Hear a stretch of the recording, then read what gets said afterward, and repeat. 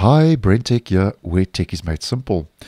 So the Windows 11 Start menu is not without its issues, because with the rollout of the OS a couple of years ago, Microsoft, as many of you will know, did not include a couple of the basic functions and small significant functions that are available over on Windows 10. As an example, being able to view and pin live tiles, and a big one for me that they did not include was being able to resize the Start menu, which, as many of you will know, you are unable to do in Windows 11, because as you can see, I only have a couple of pinned apps. I don't use recommended and the recommended section, so I personally would like to be able to drop the height of the Start menu and only have this section, so I can have more screen real estate and just see what I have to without all the other visual clutter.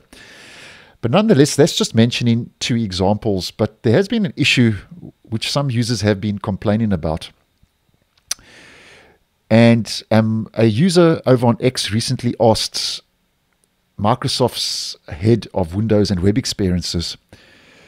Basically, they said that they need to fix the issue where you have to have an extra click to get to the All Apps list, because as you will also know, over on Windows 11, you have to click All Apps to get to that list, where over on Windows 10, All Apps and the All Apps list is part and parcel of the actual Start menu.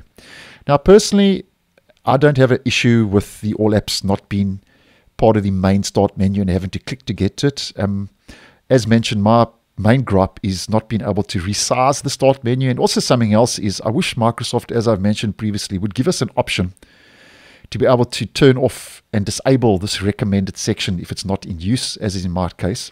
But nonetheless, getting back to the point. So Microsoft's response to this question over on X recently regarding having to have an extra click to get to the All Apps list was this, and I'm quoting, they said, "That is so true.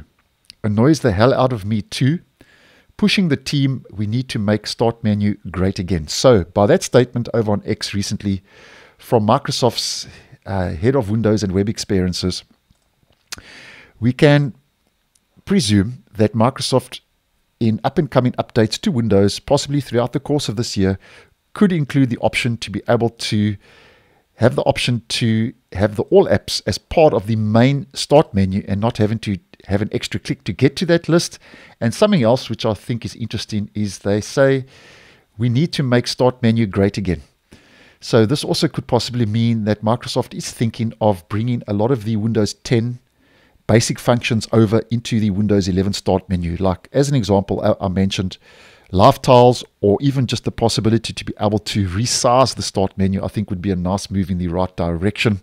So I thought that was interesting. And as mentioned, Microsoft wants to make the Start menu great again, which I think would be a good idea, because the Windows 11 Start menu at its base and core lacks a good couple of the functions and functionality that are available over on Windows 10. And I'm going to keep a close eye on this one.